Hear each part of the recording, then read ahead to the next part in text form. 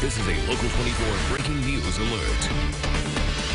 Just into our newsroom tonight, NFL star Antonio Brown no longer a New England Patriot. Now, it's the latest fallout after Brown became embroiled in a sex assault scandal that began with the lawsuit that was filed right here by a woman in Memphis. Yeah, local connection, as there so often is on these big stories. And Brown was only on the team for about 11 days. In the lawsuit, Brittany Taylor of Memphis accused Brown of sexual assault and rape one day after joining the Patriots and met with the NFL earlier this week. Taylor was working as Brown's trainer in 2017 and 2018 when she says he assaulted her 3 different times.